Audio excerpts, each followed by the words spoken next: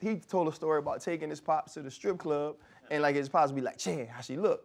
Right? So I thought that would be like a funny story because his pops can't see, but he in the strip club. And he said like one time he gave his pops all his money, like some singles, and the stripper took it from him.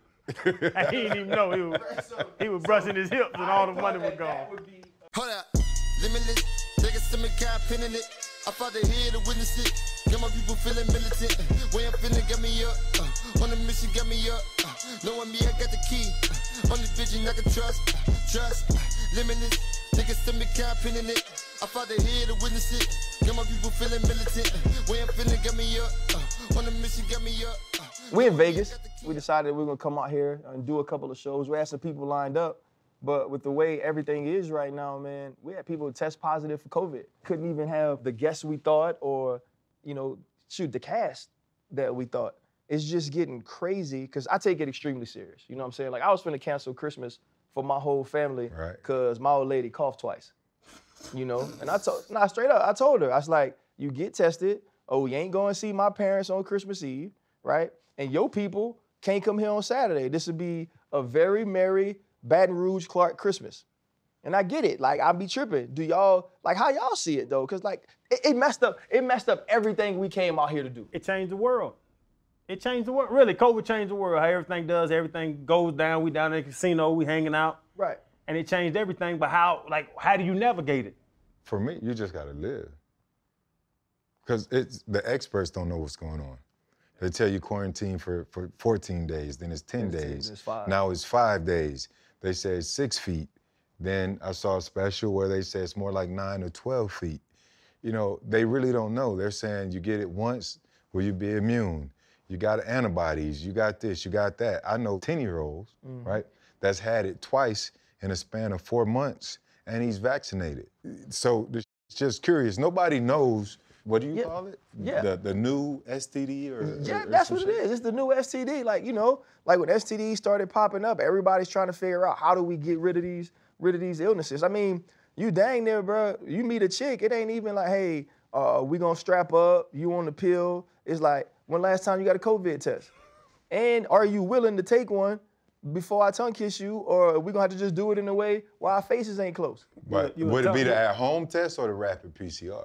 See, because that at-home the Walgreens to put in the little box test. That's the at-home. Yeah, I don't but they trust say you shouldn't take that one unless you got symptoms. But the other part is if you're trying to get down, how you the know thing what is the too, symptoms I'm pretty sure that would be a mood killer though.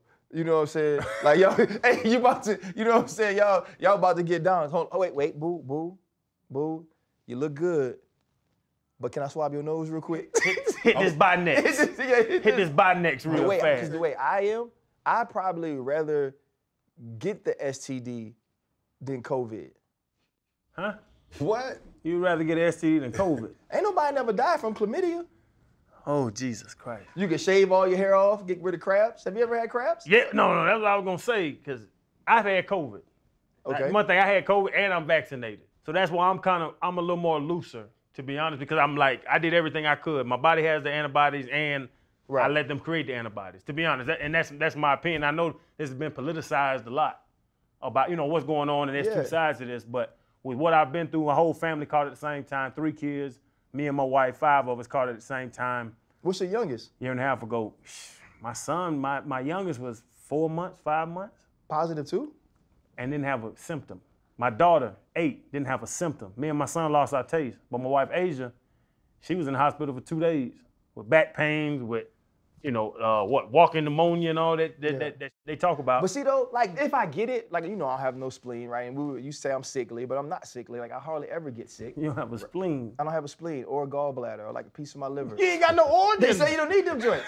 But that's what they told me when they took them out, right? He empty on He got nano organs. Hollow man. But no, stop laughing at me, man. That's like serious, dog. I could have died. I lost like 45 pounds, man. You did. You freaking mean, dog. I'm not mean. I don't have one kidney.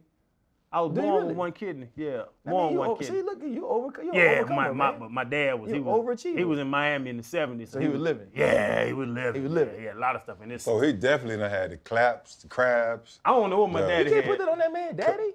They ain't even have no rubbers back then. Listen, Randy a suave mother. Randy was back there doing his thing back there in Miami. I get it now. That's where Rudolph comes from. Randolph. Randolph. He looked like a Randolph. Randolph. Look at his shirt.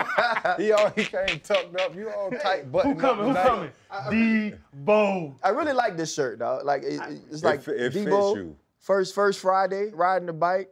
Squeak, squeak. Fred, squeak, put your squeak. shoes on top of the thing. Don't. Why you gonna? Man, we it's nice, gonna do dog. it. We gonna Yeah, do a that's shoe nice, dog. thing. Or y'all gonna throw y'all shoes up? Put your shoe up, Shannon. Sit back with Y'all it. got the bottom with it too, huh? It's clean bottoms. Yeah, because we don't just wear them all the time. What's So the Shannon, Max? so Shannon, That's called a black Hirachi. okay, Shannon. First off, how old are they? They about 7 months, 6, 7 months. Are they about 7 months? It's still clean though. Why they're not clean? They're wrinkled. not, they and clean. they messed up. Why the little top finna come off though? Like, Cause I drag my toe when I ride a scooter.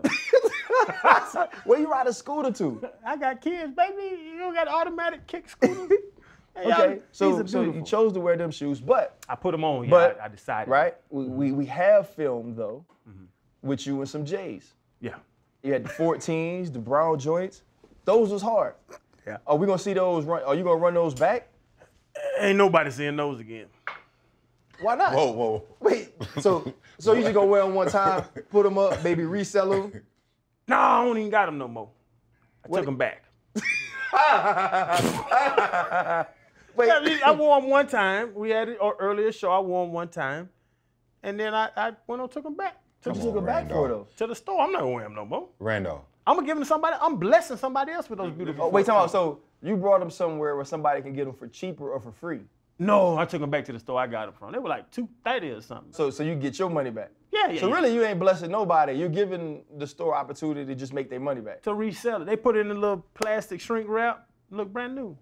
I ain't even leave in them. I don't even walk in shoes like that. $230 pair of shoes. I don't even go outside in them. But you've been in the comments. That was you or Asia? Because I got a message to Asia. When you put those up, we got to work on the sock game. You got on these long jeans. What you want me to wear? A crew sock? Nah, wear something sexy, baby. Like, my sock's purple right now. I don't really care what color. Look, I'm going to pull them out real quick. See? Oh, so I need But I need to wear church socks. They not church socks. That's a church sock, friend. Ain't no such No, thing these are as church church socks. These are church socks.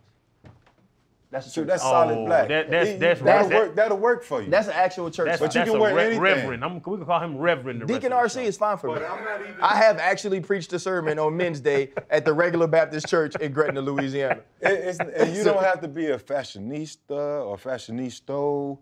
You know what I'm saying? But you got on no shows with Levi's, baby. So no skin ain't sexy.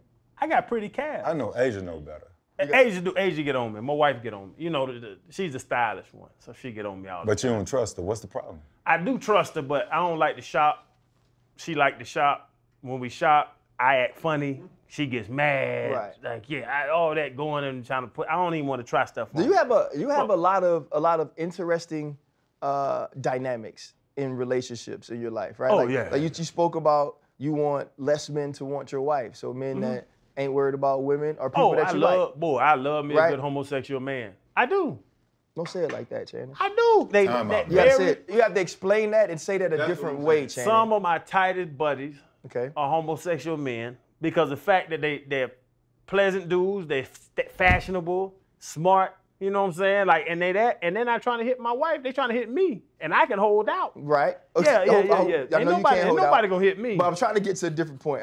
That was way off the subject. Man, Right. this dude, your mouth so loose, It's bro. so loose. But you were telling me a little bit earlier, dog. I just found it interesting. Like you were talking about your pops. Like y'all all met Jordan. Yeah. And the kind of relationship we had. And then you were telling me about your pops and the fact that your pops played ball too. And I didn't know that. Yeah. Actually played for the Dolphins. We're the first father and son to ever get drafted to the same team in NFL history.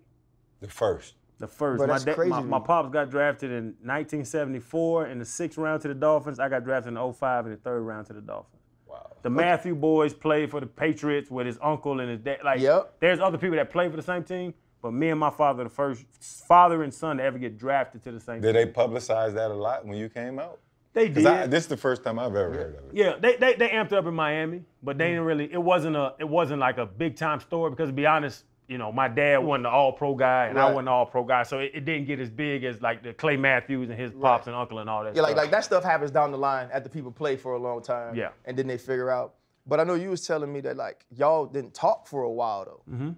And I think that's an interesting dynamic to me because now you're saying that you guys are so close, and I love that because it's almost like, all right, man, like what happened or whatever it was, and now we can have this grown-up relationship. That's the one thing I see, and it's great with you and Jordan. It's great with you and your son, meeting you, your son, talking with them, talking with y'all, and seeing y'all's dynamic of being so young and being that close the whole life. But my pops and my mom, Pauline, they got divorced when I was almost 10, and we moved away. And that's one thing, just a teaching experience for people out there, is that the grown-ups are the ones that have to be the people that make that right. Right. Yeah. And that's 100%. Who it is, the right. grown folks. And I know y'all have, different, kids with other women, and I don't know what y'all been through with it, but when my mom and dad broke up, it was so divisive between them that the kids felt that. Me and my two sisters felt that. And so with my mom and dad being at odds, then it kind of created something at odds with me and my pops. Yeah. And it stopped all through college. I ain't talked to my pops. I'm at Florida. He lived in Tampa. He's 2 hours away. And I'm playing at Florida. I'm all SEC, all American. I'm balling out. I'm sure people talk. He told me now that we're tight. People talking to him about, hey, your son is this, your son's that. I love your son. And we didn't have a relationship. And sitting there and being a part of that now as a grown man, seeing it and coming back to it and seeing that was the wrong thing. But the divisiveness between my mom and dad hurt me and my dad's relationship. And I think ultimately it hurt me and my mom's relationship as well. So any parents out there that are in that position, like you don't understand what that does to the kids. You gotta let go. Yeah. You gotta let that go. Like you gotta worry about the children, worry about what they need. I needed a father. I needed a male figure. I needed a guy that, my dad was a 3-time All-American at Penn State. I'm an All-American. Like we had a lot in common. But to be able to have, like for me, it's not where everything ends up. It's about the relationships that develops through your experience together. Right. You know what I'm saying? It's the time I wanted to jump in the back seat and fight Jordan one day because he said something stupid to me. And the next minute we were talking about the football game. Yeah. It's being there at the state championship and he gets beat on the play and he looks up to me, he gets to the sideline, and I could be like, hey, look, you need to slide outside, you need to do that. And I think just those small moments are things that parents in those situations don't understand. And you mentioned the fact that I had a child with somebody else. It was different because I was the parent in the house with the child. Where like a lot of times it ends up being the mom. You know what I'm saying? Right. And it's different to have to sit down and have conversations with her about the fact that she is worthy, about the fact that she does matter, and two, to have her long for and yearn for somebody who's not around. You know what I'm saying? When I'm married to somebody that's taking care of you, that loves you, I've loved you since the day they told me they were going to have you, and they said, well, maybe y'all are too young and we should put you up for adoption. And so like I had to deal with that situation, and it is difficult. For me, it was different though, because I didn't have like no emotion for her mom like that. You know what I'm saying? Like my heart wasn't broken, wasn't any of those things. It's like I just want my baby. I would think nothing would hurt me more than not being at graduations. Yeah. That for my daughter now, who does live away with her mom, which is crazy, which is hard for me. Mm-hmm. I knew before she was leaving that she was leaving. But she walks in the back, I'm on the Peloton. And she's like, Dad, I think it'd be best, I think it's more opportunity in San Francisco, this and that. And hell yeah, it hurt, because here I am at home trying to get you a job now at home, trying to let you do all these other things. But there are some things that like we can't fix. And but to have her leave, bro, and and she'll text me and I'll be like, babe, how you doing? Like, how are things? How's your job? And she'll be like, everything's good, Pop. I just miss my best friend. Yeah. She's like, I ain't never been this far away from you. Like, I've always been with you. She's like, it's just weird. It's just hard. And so when it happens at that age, I could deal with it. But I couldn't imagine it being, where you guys were. You feel like you did your job, right? But, yeah. But that's all that matters. But Fred, it's funny this dynamic because single mother's a phrase we've heard our whole life. Everybody heard their whole life. Single mother, single mother. What about the single father or the isolated father? Yeah. When they live with their mom, but you're the one on the outskirts. And that's the thing too, as the show that we, we doing, the pivot, like we doing this. To speak on it, and a couple people came up to me and talked about it, like, y'all need to talk about this. Y'all need to talk about the fathers on the opposite side of the single mother, and there's some deadbeat ass dads out there. Straight up. 100%. And they need to be that. I thought my father Yeah, was they a need to be talked deadbeat about dad, like that. Yeah. but I found out later he wasn't a deadbeat dad. Yeah. But I couldn't do that at 10, 11, 12, 13 years old to figure out he wants to be involved. But there's also not people that get drafted to the same team your dad was drafted to. They have alumni day and your pops is there. I You can sit down and have a wanted to conversation. go back to there too. Yeah. You guys' relationships. You know, what was the pivot? What was the change in your relationship? I'll tell you, Nat Moore, great slot receiver in Miami. Dog, he's some big, they made a name up for him. Nat Moore's a great dude. He's like an uncle to me, knew him as a kid. And even when I got to the Dolphins, and they have an alumni day in camp, when all the old dudes come out and y'all have a barbecue after practice. Yeah. And Nat came up to me because Nat knew my father and knew me. Mm-hmm. So he came up to me, he was like, I know you and your dad aren't on speaking terms, but I want to invite your father to alumni day. You guys not being on speaking terms, was it you? It was me. Why? Did you feel that he did something to your mother, or But you gotta, like, it you, just you wasn't live there? with Like, your mom. so I when want to you know hear- what yeah. was Yeah, it? I live with my mom. She was a supporter. She was she fed me, put a roof over my head. She Right. clothed me. She was my everything. She was getting a check. She was getting that government check. She was getting that child support. But she pushed this separation between me and my pops that I couldn't mend as a 15, 16-year-old kid. But did you feel like at that time the man of the house though, or no? Like, did you feel like you had, like, because, you know, like sometimes cats start to think, like, young men, I have to protect my mom now. I have to be on her side, you know? And so you hearing these things and you like, is it almost a betrayal that she feels this way about this certain person and I'm now longing for that person, or I'm now trying to talk to him or be with them. I need to show her that I'm rocking with her and nobody else. Yeah, you got to pick teams.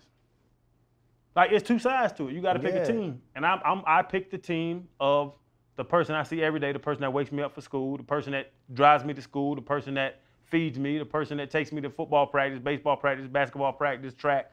I sided on those terms with her. And now as a grown man, I saw what I did, and that's, I think, half of my grind to make it where we all made it. I didn't feel like I was a man of the house. And that phrase that you just said kind of clicked to me. Yeah. I didn't feel like I had to protect the house or protect my sisters. I have two older sisters. Right. Protect Dace and Alana. I felt as I need to make something of myself. Okay. If it's football, I went to Florida going in animal science. I was going to be a veterinarian. Like, I never wanted to be like a lower end job. I wanted to. You want to excel. I always wanted to excel, to be the man that I think that could take my family to a different place. Yeah. So I didn't feel as if I needed to be that man of the house, as you say, but I felt as if I need to make it. I'm so talented, I'm so smart, I'm so physically talented that I can take this somewhere. Was there ever a time when you came back and looked at your mom and said, hey, you was wrong? He's not what you told me he was. And we've had that conversation about growing up. We've had that conversation about a number of things, not just with my dad, but just with life and the ideologies of what a single mother goes through and how she's everything. So she puts everything on her kids, what she believes. And that's what I went through, is where I had so much in my mind about what, and as a grown man, you see it, and a lot of kids out there will see it as they grow up. But they put parents out there, period, about everything else, but everybody, everything, not just divorce and all this what we're talking about, but everything that people talk about, you are your kid's teacher of life. They have a first grade, second grade, third grade teacher. The life teaching is what parents put on But you. see, that's the thing in our community, though.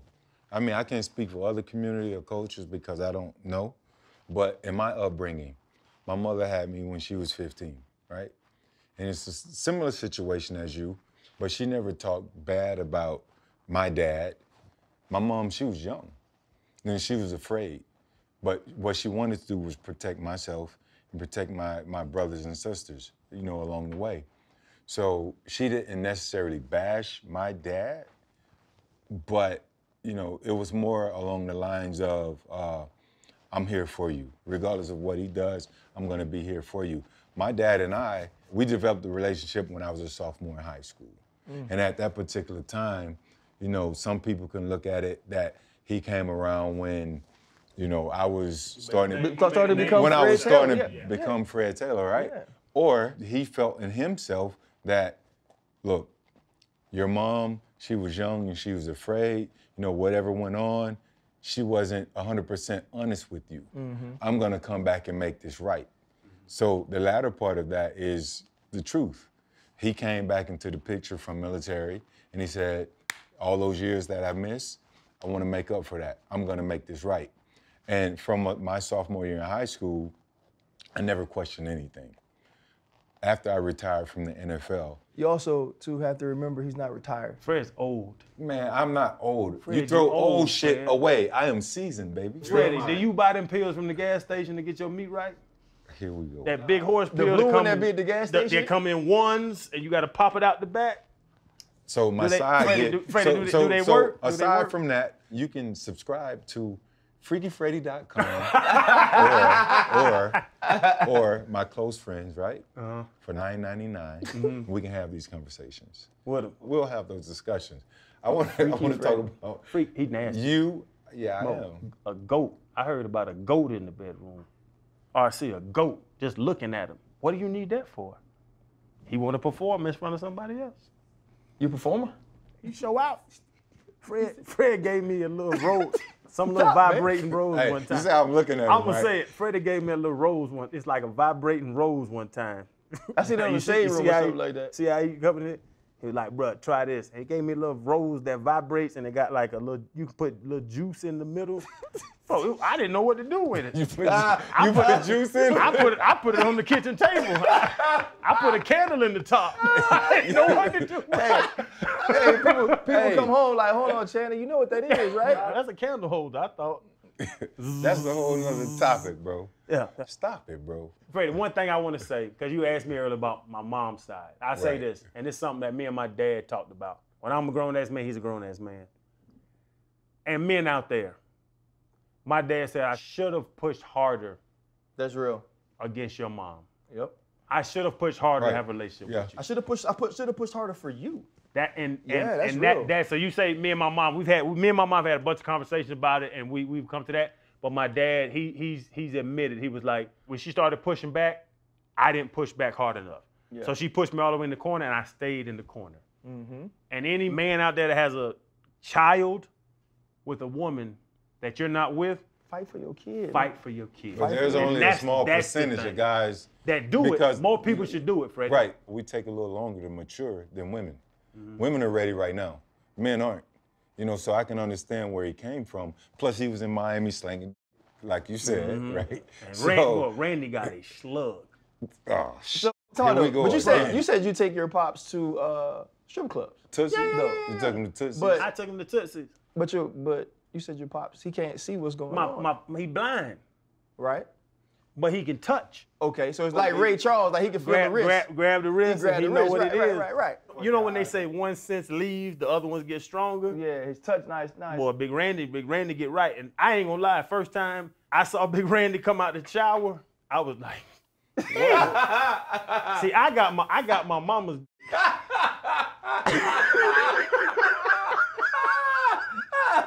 Boy, I am weak, dog. Once I saw my daddy, I'm like, damn, why didn't I get that? Like my daddy big Chill, dude, I'm bro. a big dude. My daddy thick, played in the league, I'm thick in that. But I'm like, why did God give me my mama's dick? I wish I had my daddy. Maybe penis come from the mama side of the family. Like if your mama daddy tall, then you'll be tall. You'll be tall. So maybe your mama daddy was tall, My but mama daddy wasn't tall. My daddy was tall. so you got your daddy height, but your mama meat. My mama meat. Dang, dog. That's And tough. I'm like, damn, why did I get that side of the meat? And So I ain't when you- hurting. I ain't hurting now. See, now I got 3 babies now. I can throw it down if I need to throw it down. I mean, all but you if need somebody- to do is work. When my wife says go deeper, I tell her I don't got nothing left. I said we had a hair. Like, Hell the hell. hell to hell. See, I'm shaking. We had a hair. Dang, glutes tight as hell and everything, dog. You done get damn hip flexors. Yeah, You got everything. his whole hurting. spinal cord in Booty there. tight, Ain't trying nothing to. moving. Nothing. I don't know. They say you measure your meat. I measure way back from the middle and come up with the ruler. Where you supposed to measure your meat from? Hey man, there's no way they allow us to keep making shows. We'll never do a show without a guest because we need guidance. We need somebody to ask questions to. We need to know where the hell the topic is going. Listen, Yeah. I just like when we start these things, I'm like, all right, I got a pretty good thought process of how this conversation could go. That does not work with y'all, Listen, man. You know what we we do? done talked Hey, Fred, about COVID, chlamydia, crabs. Yeah, we talked about crabs. You didn't finish You it. were trying to get You there, didn't but finish it. But no, this is knowledge for people out there. The crab community. I don't think, do people still get them? It's a free I don't game. know. I didn't think they got them in 06. I was at Florida. I was running. This is before I met my wife and all. You know, I was running. So she understands. She done heard the story before. Wow. So I'm out there running. I got me some little dibbles and dabbles. I go to practice. I'm at practice. We warming up. And I don't know if anybody know, I found out later that moisture excites the crabs because they want to lunker down in your hair. I didn't know at the time what was going on, and I didn't know who gave them to me. But I go to practice, we practice and we go through warm-ups. I feel some itching, and I'm like, okay, well, this is not normal. And so then we really get into practice, and I'm shaking, and I can't even go in. And I told Coach Charlie Strong, I'm like, Chuck, I can't go in. Charlie Strong was my defensive coordinator in Florida. He's like, I said, Chuck, no, I can't run today. He was like, get in the game. I was like, no, Coach, I can't go. So then they go 1D again, and I'm all SEC All-American at this time. Like, they're like, we got to get ready for this game. I'm like, no, Coach, I'm not going in the game. Like, why? I don't want to sweat no more. It's like, why?